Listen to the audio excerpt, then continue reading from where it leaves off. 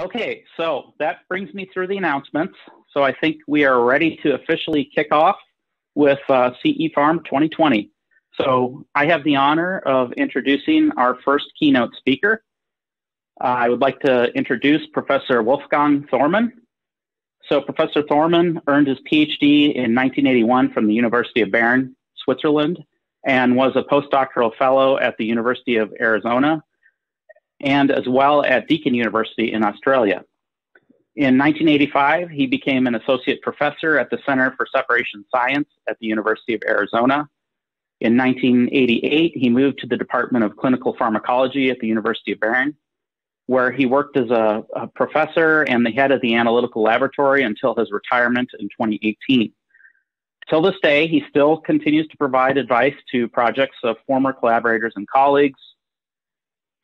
Professor Thormann and his associates have worked on various aspects of capillary electrophoresis for more than 40 years, including its use as a diagnostic tool for the analysis of drugs, metabolites, and endogenous compounds in body fluids and tissues. Other activities that he's focused on included using dynamic computer simulation and experimental validation of analytical and preparative instruments. He is an author or co-author of more than 300 publications in scientific periodicals, and he is a co-author of the dynamics of electrophoresis. So at this time, I would like to hand the ball over to Professor Thormann. Thank you very much, Mr. Chairman. Thank you very much to the whole organizing committee to invite me to give this presentation here. As you nicely mentioned, I'm working in that field for some 4 decades already, and I was more than 30 years working in clinical diagnostics using capillary electrophoresis, mainly for drugs and also some endogenous compounds like transferrin. This came about because we were associated with hepatology. Hepatology and clinical pharmacology was in the same department, so the hepatologists were always interested in knowing whether a patient whose liver was failing is drinking any alcohol. This is easily done if he just drank before coming to see the physician, but if the patients are typically clever enough, so they don't do that. So they stop before, so you need a test for drinking alcohol, which you can monitor changes in your body for a longer period of time. And this is transferrin. Transferrin, that's how we are starting to use this CE things. Transferrin is a glycoprotein. It has a single peptide chain with 679 amino acids. It has 2 iron binding sites. It has 2 linked glycan chains bound at position 413 and 611. The molecular mass is about 80 kilodalton, and we have quite a bit of serum of transferrin in serum, namely 2 to 4 grams per liter, which amounts to about 4% of the total serum proteins. So the structure of the molecule is quite complex. How can we simplify that? In this way. So we have the polypeptide chain here, and we have typically 2, not all of the isoforms, but typically 2 glycans. And we have, at the end of the glycans, we might have some sialic acids. In this particular case, there are 4 sialic acids. And this is called, in this particular case, tetrasialotransferrin. According to the literature, there are 8 different transferrin molecules in terms of sialic acid. So these glycoforms can vary between asialotransferrin, where there's no sialic acid, and octasialotransferrin. In a healthy person, you have about this distribution. So you don't detect this one, you don't detect these 2 ones, but you can detect the other ones here, mainly between disialo and hexasialotransferrin. These molecules have various iron loads in the body. So you can have either no iron at all, You can have one iron atom, or you can have two iron atoms. Right? Thus, you have a multitude of different molecules, and all these molecules have to be reduced a little bit. So what you do is you add iron 3 before analysis, such that you can reduce the number of possible molecules. The pI values of these molecules range between 5 and 6 in the iron saturated mode. What we measured, or what we started the project with, was to determine carbohydrate deficient transferrin, which is a marker of chronic alcohol abuse. If you drink a lot of alcohol, then your body is slowly changing the content of your glycoproteins.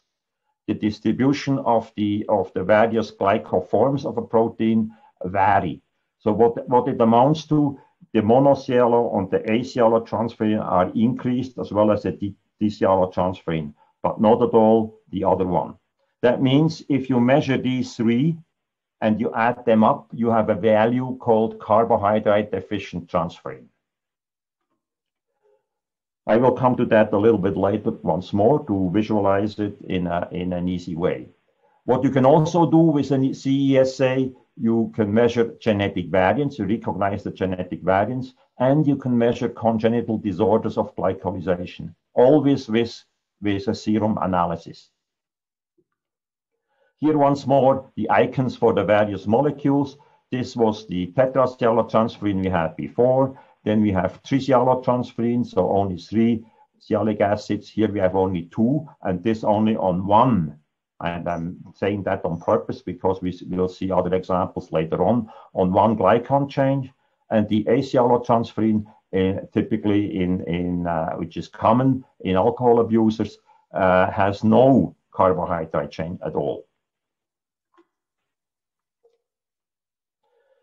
How do we do the C analysis of transferrin glycoforms?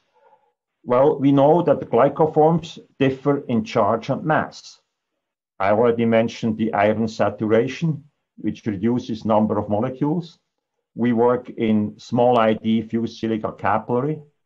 We operate at an alkaline pH, about 8.5. That means for these type of molecules, they are negatively charged. We do have to use capillary wall conditioning because we directly inject diluted serum, and we detect at 200 nanometers. In some cases, there is insufficient transferrin or there is an interference. For these cases, we have to use immunoextraction. What kind of C instruments can be used? Well, any C instrument can be used. Single C instruments like those from SciEx or Agilent or other suppliers can be used with laboratory made or commercial reagents. Commercially, I'm referring here to the reagents produced by Analyse in Belgium, and they are called CEO Fix, and I will talk about those later on because we are using those. Then you can have multi-capillary analyzers with reagent kits, which are walk-away automated systems. One is from France, from Cibia, it's called Capillaris, and the other one is from Helena Bioscience Europe, which is called V8 CE system. Both of them operate with 8 capillaries in parallel. So instead of measuring 1 at a time, you can measure 8 samples simultaneously.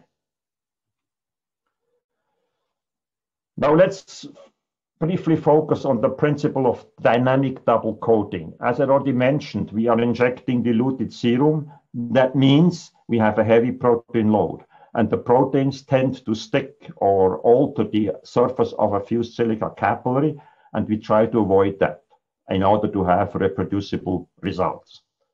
What we do here, we first introduce a polycation, wash the capillary with a polycation, typically of the type polybrine. What is in these CEO Fix reagents, I don't know because they are proprietary, but it must be a molecule, either polybrine or a very similar.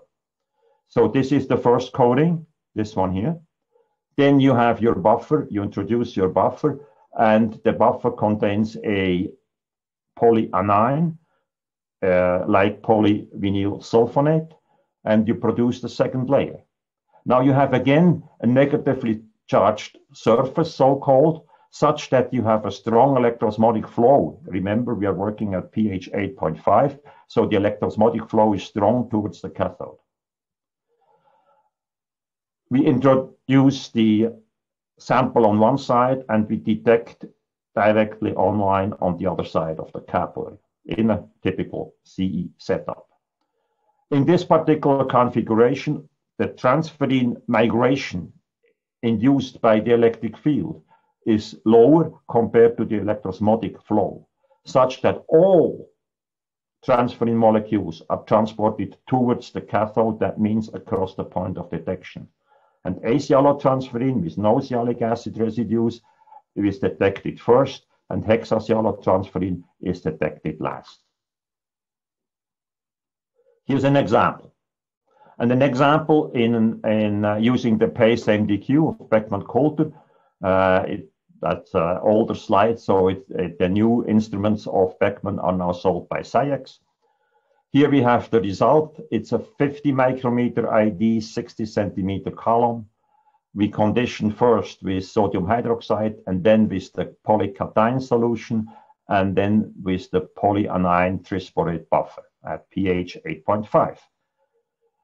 We apply the sample volumetrically by vacuum, and then we separate at 20 kilovolts with a temperature of 30 degrees Celsius. And we get the following results. We have here the cations coming first, then the electrosmotic flow marker, and then the anions. And the anions contain first the gamma fraction of the serum, followed by the transferrin pattern.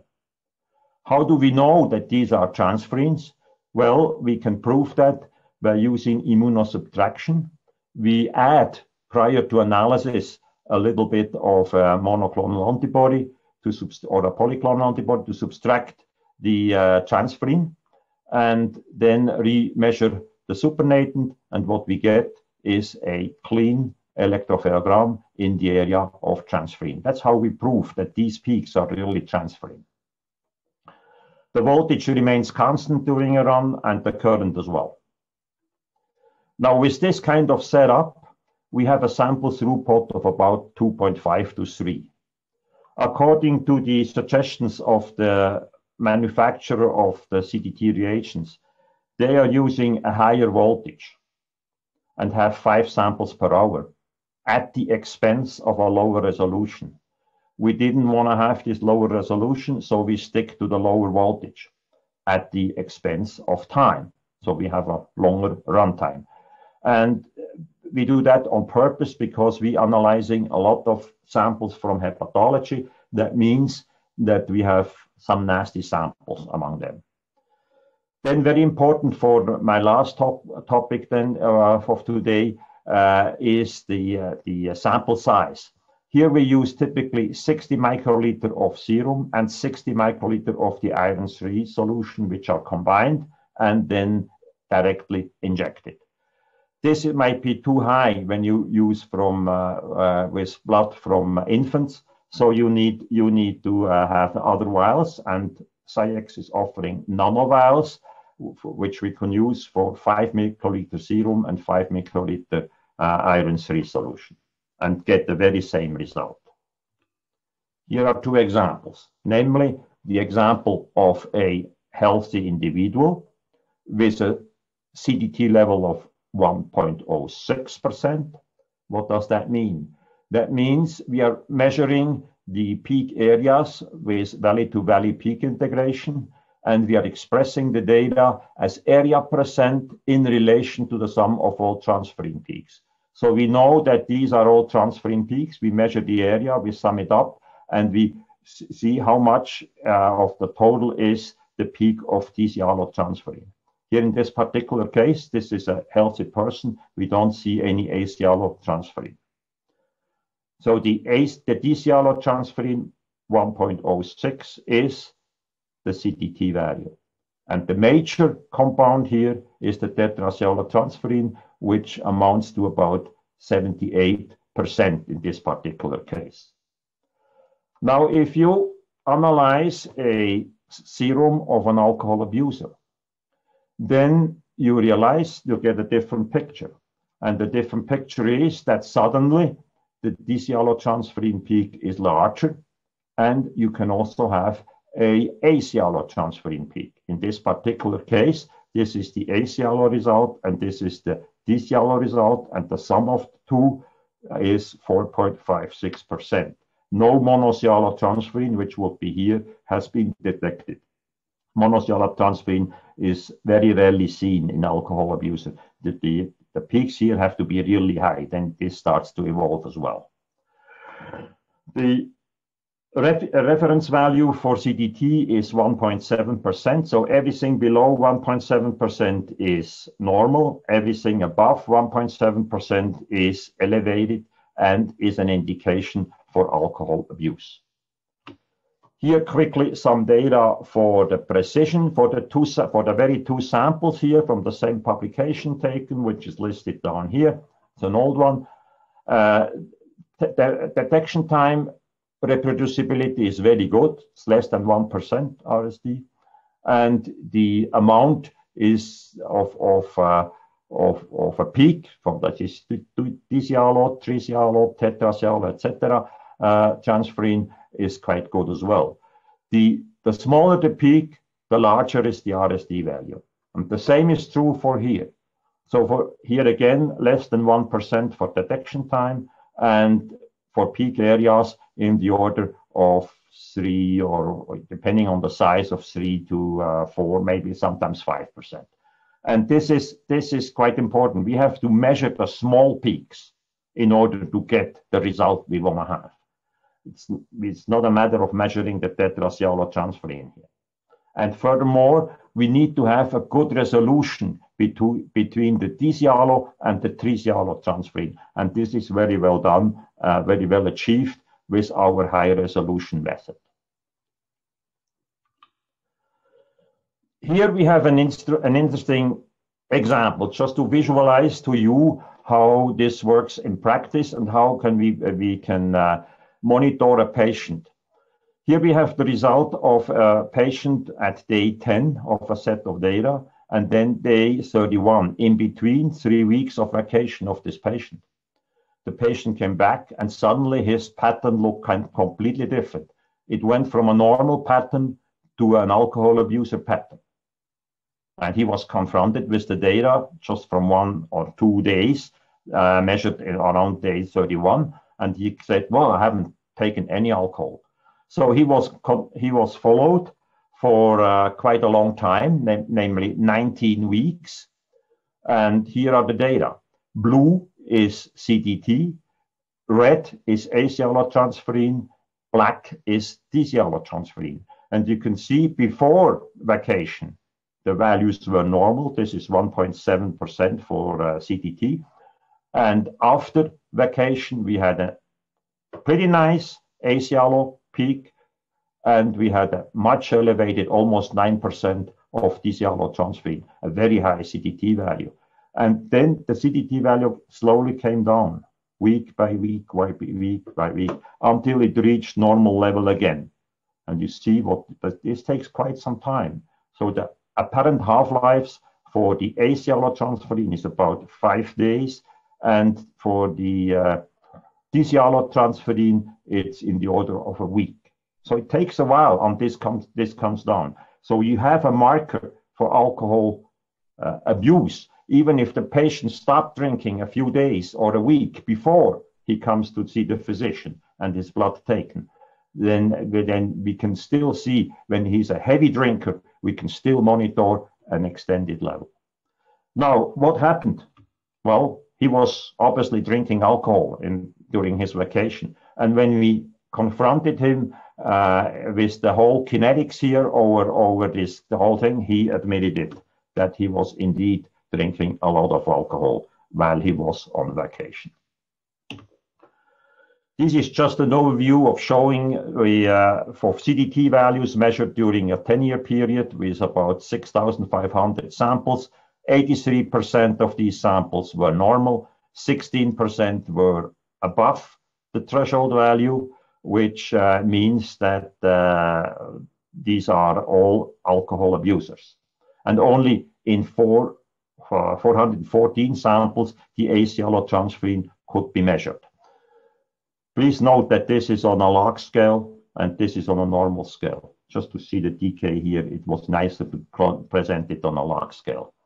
When we now plot data as in the order of increasing acetyltransferrin values, you can see down here, there's no acetyltransferrin measured at all until we reach the threshold value. Still a little bit after the threshold value, there's no acetyltransferrin measured either. And then starts slowly, it evolves and starts to form a detectable peak, which then is increasing a lot at these very high values down here. Remember, the upper reference value is 1.7%. When we do that in a clinical laboratory, we have to have quality control. This is essential, otherwise we are not allowed to measure clinical samples, and we are not allowed to charge the patients for the analytical work. So what we do, we did two things. We measured serum of a healthy person over a very long time. This is now again the data shown for 10 years. Always the serum of the very same person from our lab.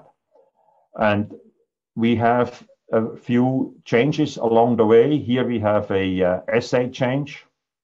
Here we have a lot change. Assay change means analysis was changing the composition of the reagents. It didn't have a big impact on our result. But the lot change after a long time, these samples were frozen in aliquots, which are very stable in frozen conditions. The lot change then was provided a bit higher. And here we had an instrument change. Again, the instrument change didn't provide any much difference. And the overall mean of all this was 1.02%.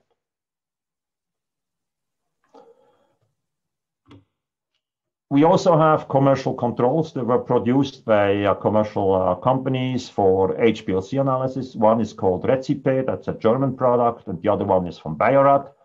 They differ a little bit. The Recipe one has an ACLO peak and a DCLO peak. The Biorad has only an elevated DCLO peak. But both of them can be used to measure or to control the measuring of acetyltransferrin. And here are some typical intraday precision data. It's taken from the 6th year here, from the routine lab, the human serum, the RSD value for these 5 sets after each other was around 4%. Here we were about around 6%, and here we were around 5%. The interesting fact, when you use these commercial controls, we realized that these deteriorated with time. So we could only, the pattern changed a little bit, and we could only use them for a certain amount of time, and then we had to take a new one. On top of everything, we are obliged, if possible, to external quality control. And we subscribe to a proficiency test scheme in Germany for forensic analysis, the markers of alcoholism in serum. And here's a result of such a serum. Our result was 3.73%. It's positive, obviously. It's above 1.7. You see that the acetyltransferrin is quite large, and there's a small acetyltransferrin too. When we reported this result to the organizers of the scheme, they told us how good we were. And essentially, they compared it with other CE users, similar type as we did. These were 10 labs at the time. The mean was 3.84. We were on 3.73. That's a good match. The same with the HPLC analysis. You see HPLC, these were 26 labs reported at that time, and the result here was 3.7. A little bit different is the CBI assay. The CBI assay works on a lower resolution, and therefore the value is lower. And here we compare just the data of 46 different external quality control samples, our data versus the mean of the CZE data, or our data versus the mean of the HPLC data. And you can see that we have almost a line of equality. Here the bias is a little bit larger compared to the comparison to the HPLC data, which is almost zero here in the bias. And the line of equality is almost perfect. We are confident, or we were confident, that we can use this, and we already use this assay since 18 years now in routine.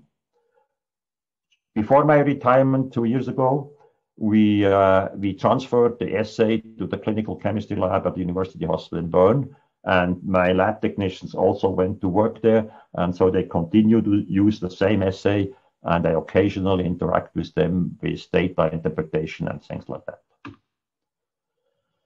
What happens if we cannot measure a result? That's an example right here. This is a patient serum from the hepatology unit, which has a very low amount of transferrin. And we couldn't see a disialo peak. We saw the trisialo, tetrasialo, and pentasialo, and possibly the hexasialo here.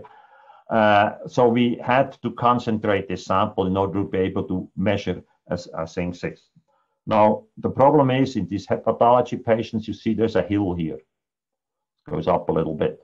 And are the gamma globulins, which extend in here. Some of the gamma globulins are also here. So the amount of these gamma globulins here is too large, and mask as well. So what you have to do, you have to extract it. And we developed a number of immunoextraction procedures, how to do it. This was with a commercial IgY transferrin purification column. And as a result, what we found, very interesting, this was done in collaboration with Annelies in Belgium. We found that the pattern is now nicely detectable. And we even, in this particular case, we had also an asialotransferrin peak and a disialotransferrin, which we don't see here. So this is quite nice, and this can be evaluated, and you see it's a positive sample. It has a CDT value of 14.12%. Here's another example. Unfortunately, these columns were very expensive at the time. I don't know how the prices are today, but at the time they were very, very expensive. So we started to make our own anti-transferrin column, spin column. And so that was a project which we pushed the data in 2012. Here is an interesting, again, hepatology patient sample with a nasty interaction there. You don't know what it is. It is not transferrin, because when we apply it to this column and analyze the flows through fraction, you have it right here. And there are some other interferences as well, and here as well. They're all removed.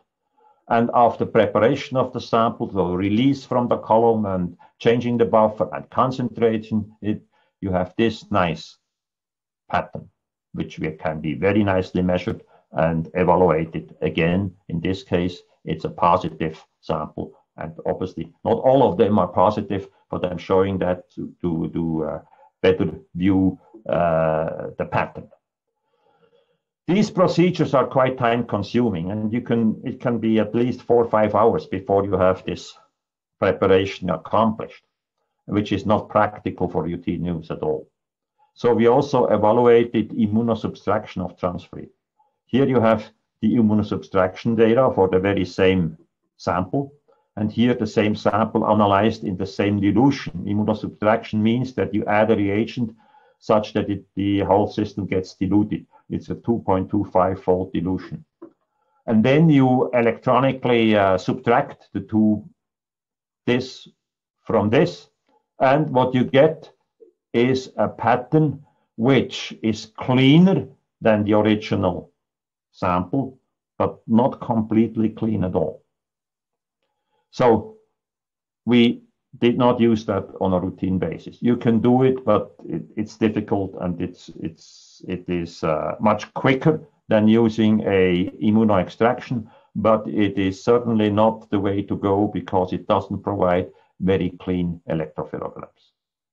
So these two things are just to tell you that there might be problems if there are interferences or low amounts of transferrin. Now, what else can we measure with this assay? We can measure genetic variants. Up to now, I showed you always a nice pattern, namely a pattern with, if it's an alcohol abuser, with an acetyltransferrin peak, then a DCR, TCR, etc. Now, what happens if you have a genetic variant? What is a genetic variant? That means it has a substitution of one or several amino acids in the peptide chain. And what the result is, you have a composite of two glycoform patterns. Two such patterns in one. Luckily enough, the substitution of the amino acids changes the pi values of the two variants, such that we can get a composite of two glycoform patterns. And this is now here a so-called transferrin CD variant with the pi value of the D form being larger than the pi value of the C form. So we have a shift of the second pattern to the left.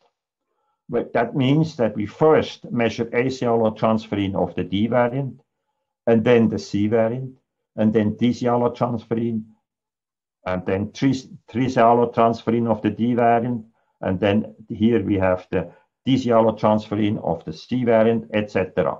Sometimes we have overlap, like in this case here, and sometimes we have partial separation, like here. So we have two patterns. And how do we determine CTT now in this pattern? Well, in principle, you should measure this peak, this peak, this peak, and this peak here.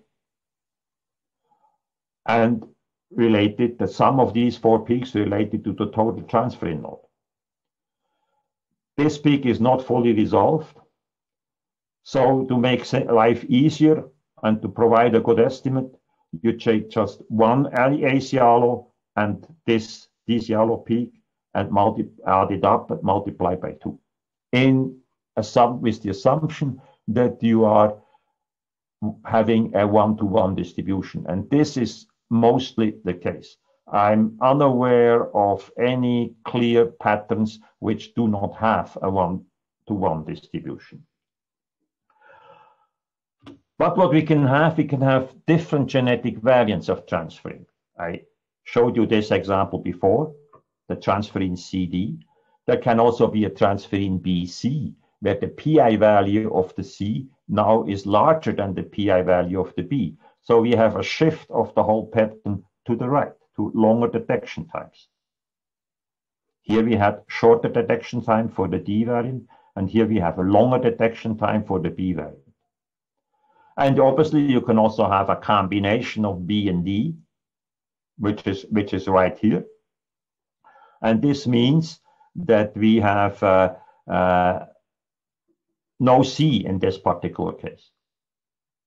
That these are all transferrin is again proven by the fact that the immunosubtraction data show no peak in this area. So that means that transferrin has really, these are all transferrin peaks in this particular case. So you have to be very careful. And this is again very important because we do have high resolution here, so such that we can easily recognize these patterns. We can even recognize a CC variant where the PI difference is very, very, very small.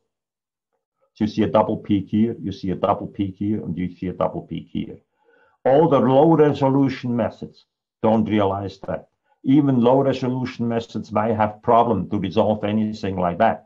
And they might have problem to resolve this and such that you cannot evaluate the data yet. So you need to have high resolution.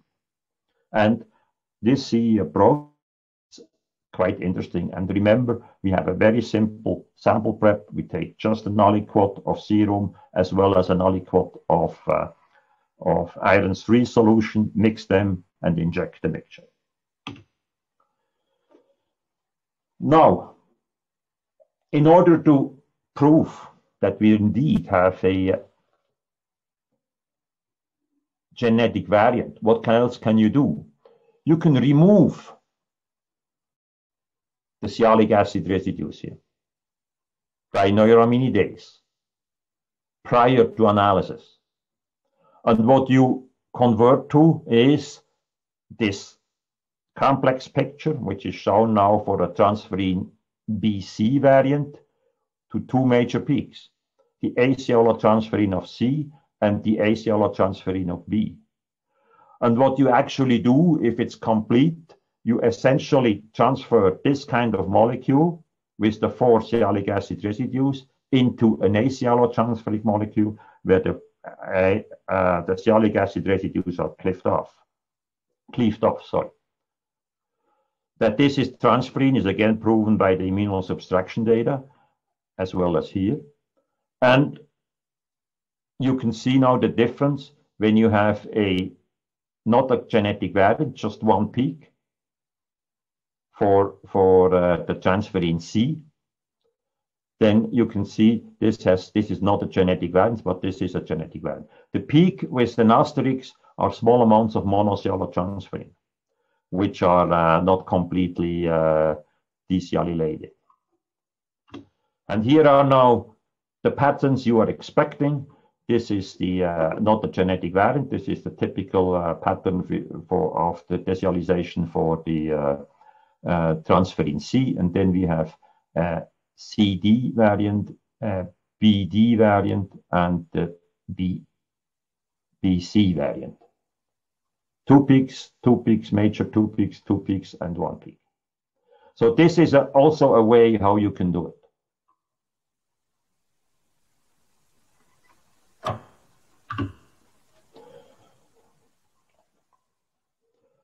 The next one is congenital disorders of glycosylation. And now it becomes a bit more difficult. Type 1, there are two major types. Type 1 refers to defects in the assembly of transfer of the oligosaccharide chain, resulting in the lack of complete N-glycans. We call it also hypoglycosylation. The type 2 are defects in the trimming and processing of the protein-bound glycans, resulting in immature truncated glycans, which is called undersialylation. Here's an example. And the example is for the type 1 disorder. The type 1 disorder means, in this particular case, it's a PMMM2, which means phosphomannose mutase deficiency. That's an enzyme, which has an impact on the pattern. Here we have the control pattern with acetyltransferrin, DCR3, etc. And here we have the patient pattern. And the patient pattern now looks very different. The patient pattern now shows you a tetrasiallotransferrin peak, which has about the same magnitude as the disiallotransferrin. We have a little bit of monosiallo, we have a little bit of trisiallo, but less than usual, and we have a strong peak for acetyltransferrin. That means the lack of complete N-glycans. This peak has no N-glycans anymore. And you see all these peaks are, again, they are transferrin, proven by the fact that we show here the immunosubtraction data. You can now combine this patient serum, which is shown here again, with the serum of an alcohol abuser. And you realize the mixture, the analysis of the mixture provides the acetyltransferrin peak here, and the monosiallotransferrin peak. Disiallo here also together, then trisiallo, tetrasiallo, pentasiallo, and hexasiallo. And this, just to remind you, is a normal pattern. So the conclusion here is, and this is the interesting fact, with a type 1 deficiency, you get a completely different pattern. You can recognize it right away because this is not the pattern of an alcohol abusing person. but the glycoforms are the same as in a healthy person or in the alcohol abuse. So there's no difference in the glycoforms. And these are, again, the glycoforms I showed you at the beginning with the acialo having no N-glycans, the disialo peak having just one N-glycan, and etc. Now, how does it look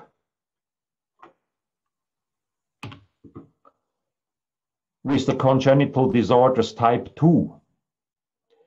The congenital disorders type 2, or MG, this is an example 2A, MGAT2, has a completely different pattern. Typically only 2 peaks, that's it. They are again transferring, you see. And if you look carefully at these things, this allosteric marked here with 2 and an asterisk is migrating a little or detected a little bit ahead of the regular disiallotransferrin peak. And here we have the trisiallotransferrin, the tetrasiallo, etc. No major other peaks here. And here are the isoelectric focusing data for the very same sample, where the disiallo peak is the major peak, and then we have a little bit of trisiallo, and we have a little bit of monosiallo. Monosiallo must be right here somewhere, but we don't see it. It's too faint. These data were produced on immobilin gel isoelectric focusing system. Here we have another patient, and this is a patient now, a so-called COG5 disease, the CDG2I, and it produces a pattern like this. We have again a disiallo peak, but interestingly enough, the disiallo peak is also detected ahead of a normal disiallo. So you see the resolution between the peak 2 marked with an asterisk is further apart from trisiallo as it appeared in the control sample. Again, the immunosubtraction data are producing a nice curve, so we know that this is all transferring. But now we have to combine these samples in order to show whether these the normal disiallotransferrin and the disiallotransferrin marked with an asterisk are separable or not. So here's again the data of the MGAT2 patient and the data of an alcohol abuser, and here is the mixture of the two. And you see there is a unresolved double peak here. So you have the 2 and the 2 star or 2 asterisks here are incompletely separated, but they are quite detected. If you have now the other type 2 patient serum and combine it with the alcohol abuser, you have 2 separate peaks, 2 asterisks and 2. Here the amount is too high. That's the reason the separation was not complete. And when you analyze a mixture of these 2 samples, you realize that the disiallotransferrin peak of the 2 patient samples, they are migrating together. So what's the conclusion here? And this is quite interesting. The conclusion is that these CDG type 2 patterns have undercellulated disiallotransferrin glycoforms of the form which are drawn here. They have both N-glycans. The normal has only one N-glycan and therefore has a lower molecular mass. And it appears that we can separate these 2 compounds. Now, when you look at with other means, we cannot do that by CE, but from the LCMS literature, where they analyze such CDG samples, they tell us that the MGA2 disease produces 2 different disiallotransferrins, both with both N-glycans, but differing a little bit here, as you can see. Now, the question is, can we separate these 2? No, we can't. the resolution of the CSA is insufficient. So we measure these two together in terms of capillary electrophoresis here.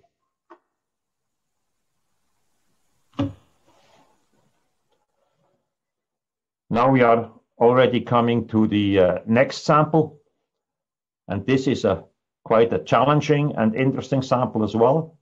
It's a mixed type 1 and 2 congenital disorder. And in this kind of samples, you measure common hypoglycosylated and undersialylated glycoforms. In this particular case, we have a PGM1 CDD that has a lack or a deficiency in phosphoglucomutase activity. When you measure this pattern, you get many peaks in this area. Between the regular disialo and the regular acialo peak, you get a number of peaks, and you get even a peak ahead of the regular acialo peak. And in this particular case, it's not a genetic variant, because we only have one major peak here. So you know that right away, that this must be something else. When you look at this very carefully, here are the gel data again for isoelectric focusing analysis. And when you look at this, the controls here, you realize that we have a number of peaks. You can assign the first peak as a 0 asterisk, then 0, and then that means acialotransferrin. Then 1 asterisk and 1 are both monosialotransferrin, but different ones. And then 2 asterisks and 2 are the 2 disialotransferrin. And then 3, 4, and 5, and 6 are normal. How can we prove that a little bit? Well, we mixed the PGM1 sample with that of an alcohol abuser and reanalyzed the mixture. And you realize now that the one peak is becoming strong. Sorry, that's the mixture up here. That's the alcohol abuser itself analyzed. And here is the mixture. So we have an elevated acialo peak from the alcohol abuser, which comes here. So here the magnitudes of the 2 peaks were in the same order of magnitude, but here not anymore, etc. Now again, looking at LCMS data to measure or to see what's going on here. We have the acialotransferrin from the regular one, is this one. Then here's the monosialo, and here's the disialo, which are the peaks 2, 1, and 0. And here are representative structures for an acialotransferrin peak in this particular case, with 1 glycan left. Here, 1 for monosialotransferrin with 2 glycans, and again, 2 glycans here for the disialotransferrin. So we now are confident that we can distinguish between these forms by a regular CE method, the very same method as we are using to measure CDT in human serum. Now I have 2 more slides. Here I'm only showing this very quickly. Time is almost over. When you have a patient sample with a very high trisialotransferrin peak, you get an extra peak in front of disialo. And we have shown that this peak is of the structure again with the 2 N-glycans. We don't know why this is formed in the body that way. And as far as I know, nobody has made any in-depth study to analyze this kind of compounds so far. But we just discovered that by our routine analysis work, that we get this extra peak. And this is always the same, always there when we have much higher trisialotransferrin levels. Here, the normal value for trisialotransferrin is 3 to 7. In this particular case, it's 18%. That's quite high, sky high actually. Here, 11%, and this has very low. And when we have a very low value, there's nothing. A normal or very low value, we don't have this extra peak. But again, it's an undercellular disialotransferrin, which is being formed and detected by the CESA. And last, is the example of cerebrospinal fluid, which is CSF. In CSF, there is a so-called beta-2 transferrin, which can be, from the clinical point of view, measured in nasal fluid, which marks CSF leakage after accidents, of skull accidents and things like that. Or it has also been suggested to be used as test for neurodegenerative diseases. When we measure CSF on its own, injecting like serum, we don't see a peak at all. We have to concentrate it with ultrafiltration, 150-fold, then we get a nice picture. And we get a nice picture with an impurity here.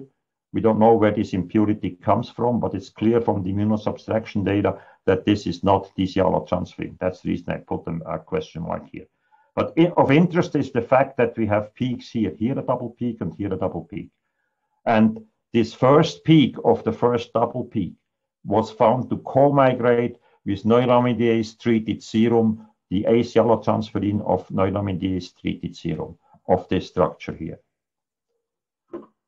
And so you can again mixture it with alcohol abuser, and then you can see that the alcohol abuse produces its AC allotransferrin in between the mono-AC allotransferrin from the CSF and the AC allotransferrin from the CSF. But the AC allotransferrin is not the same as in the alcohol abuse.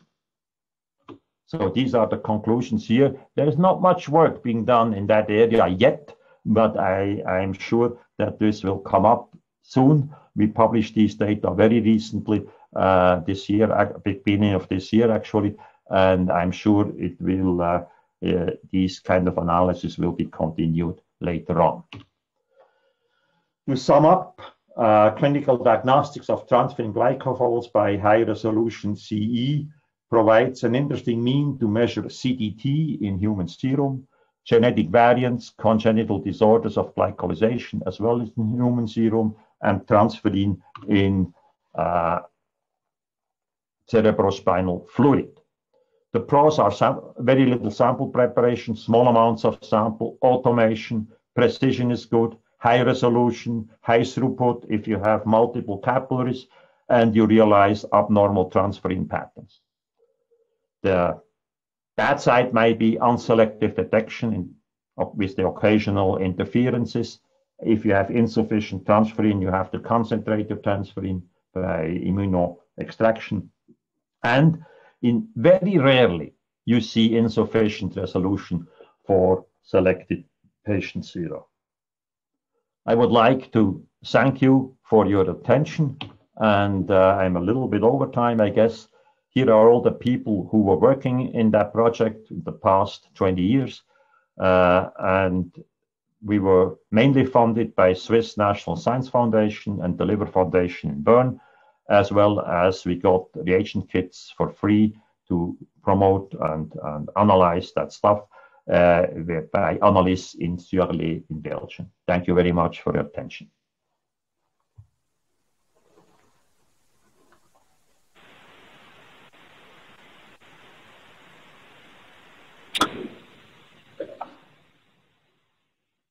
All right. Thank you very much, Professor Thormann, for an excellent talk. We've had people submitting questions throughout the course of your talk, so we will go through some of those real quick. I want to remind all attendees that, we are still accepting questions.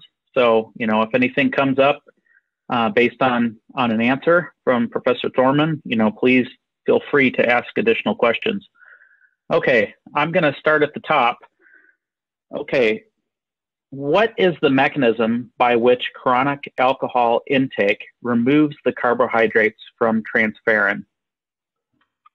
Well, this is a very good question, and I believe nobody knows the exact answer. At least me, I don't know it. And the literature is not clear on it either. So you cannot Google it and get the answer. And the specialists, the biochemists who are looking into these matters, they are speculating, but they are not sure what it is. So sorry, I cannot All give right. you a straight answer. And I'm not a biochemist myself. I'm an analytical chemist. So some of my partners would have known maybe a bit more in-depth answer, but no, there's no clear-cut answer. It's this or that. Okay, thank you. It must be very complex. Okay. And it's also a very slow process. Yeah. Okay, our next question is around the dynamic coding and comparing the patterns from patient over time. So how reproducible is the migration time for the different sialylated forms? Do you use a migration marker? We don't use a migration marker, but the reproducibility is below 1%. When you measure it, say 10 times your sample or 5 times your sample, then it's below 1%. But it might, if the temperature is not set correctly, it might vary from months to months or something like that. Once we had suddenly longer detection times, and we didn't know why. So there was the thermostat was broken at the instrument. So the temperature of the running was not the same. But it's incredible. It's incredible still. We couldn't believe that, and we measured many samples, and we published it as well. It's incredible how stable it is. At the beginning, I didn't say that, but we didn't use double coating. We used single coating at the beginning, or laboratory-made coatings, and like the people in Italy from Verona, and the reproducibility at that time was not as great. But starting to use the double coating really did the job. That's the reason Analyst was so successful in promoting this technology. Here in Europe, I don't know whether it's used in the US. The reagents can be bought by Analyst in Belgium or can be bought through SciEx, formerly Beckman. Mm-hmm. So another question about the double coating reagents. What is the safe pH one could use for the separation buffer without degrading the coating during the run? Is the dynamic coating applied prior to every injection? Yes, we do renew the coating every time. So I know that people say that double coatings can be used 10 times, 15 times, but we never did that. We always so-called renew it from before each analysis, which means that we might not have a pure double coating. We might have multiple layers, multiple double layers on top of each other in principle. We don't know that. Okay, so incredible precision for the control samples. So why isn't CE being used more for clinical analysis? Where and how have we been missing out? CE is quite a bit used for CDT analysis here in Europe, but probably not as much in the United States.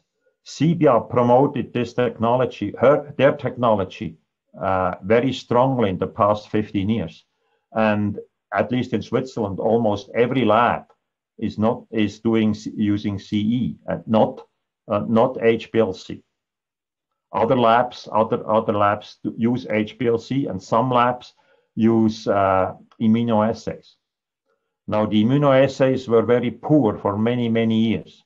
They have now a monoclonal antibody assay, which is better, but still you cannot recognize everything, or not as nice as with a separation method. So in principle, the Scandinavian people or so, they are using HPLC. Most of them are using HPLC. And HPLC is doing the job as well, but it's more laborious, more sample prep, etc. CE is less known in clinical labs in terms of pharmacology labs. They are more known in clinical labs who do serum analysis work. And again, this is quite common here in Europe, that the serum analysis are done by CE. I don't know how it's in the US today. It used to be acetate cellulose electrophoresis 30 years ago or so. But now it might also be CE. Okay, thank you. So we have a question around specificity. Do you clean up or purify your samples prior to injection, given that the serum will contain hundreds of proteins? If so, can you elaborate on what your sample cleanup step is? We don't use any cleanup in a normal run. We just mix the serum with the iron 3 solution, equal volumes, and inject the mixture. No cleanup whatsoever. We realize that, or you can realize that the gamma globulins are coming out first, followed by the transferrin. Everything else is not being analyzed at all. We stop thereafter, and we have to use cleanup for samples which the transferrin is too low, and for samples which show an interference in the transferrin region. When the pattern is weird, then we have to further look into that. But the number of samples we had to use immunoextraction is not very large. It's much less than 1% of all the samples which were analyzed. And we had not normal samples. We had maybe 70 or 80% of our samples came from the hepatology unit. And these are people who are severely sick, have a liver which doesn't function well anymore, like a cirrhotic liver or something like that. And so we were really fortunate that we could use this assay for real measurements, and not just for the of sick people, and not just the serum of a healthy individual. Okay. So a question around valley-to-valley integration. So was this done automated to make data management possible? And when you see the genetic variances, could this be automated then, or does it have to be manual? With genetic thing, it has to be manual because there are more twice amount of peaks. And you don't know when you analyze the sample whether you have a genetic variant or not. You will find out after looking at the data. Then you have to do it manually. But typically it's done automatically, but we have to check whether the integration was properly done or not for every serum. There has to be a human interaction here. Okay, I guess in order to keep us on time, I'm going to do one more question. Do these CE-based methods remain as the current standard approach for diagnosing these specific transferrin conditions, or have some of them been replaced with newer tests, such as biomarker analysis? What are you referring to? Are you referring to the CDT, or are you referring to, for instance, genetic variants or so? I think yeah, the question could really be for both. Well, I don't think that you can compare this with HPLC. Some people swear that their advantage of using HPLC, they're using HPLC or LCMS, obviously. LCMS, but this is more laboratories and cannot used for a clinical laboratory for screening purposes. It might be used as a second step for a confirmation analysis, but not for a direct for a screening. And if you have hundreds of samples, we should have a data fast and cheap, inexpensively. Then you have to cannot use LCMS. LCMS analytical work is much more expensive. Mm-hmm. Okay, well, thank you. That brings us to the end of the first keynote session. So for the next 10 minutes or so, we'll have virtual networking. We'd like to have everybody back by 9:25. We will start the vaccine session at that time. So thank you very much, everyone. Thank you.